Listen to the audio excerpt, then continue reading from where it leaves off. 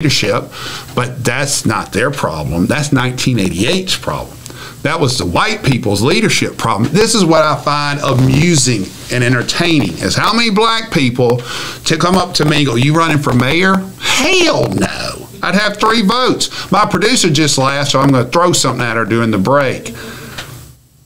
But with that said, I'm not running for anything, but this is the next thing.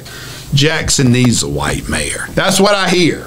And I just stare at them. You mean the ones that took away the $5 on your water bill to replace utilities and water pipes, those white mayors?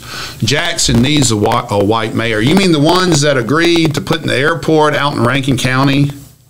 And then I have to get in this argument for idiots. Well, it's still Jackson. No, bro, it's surrounded by Rankin County. And it's, you know, Jackson controls it, but you never put your assets outside your control. What you should do is we'll put our airport out there. We need all that. We need to get all that Rankin County area.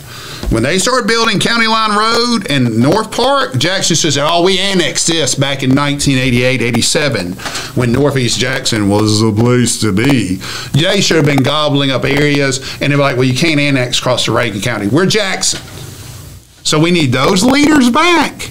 The ones that don't give a damn what happened to Oxford. Those leaders. The ones that would like to tell you who their daddy is. Now,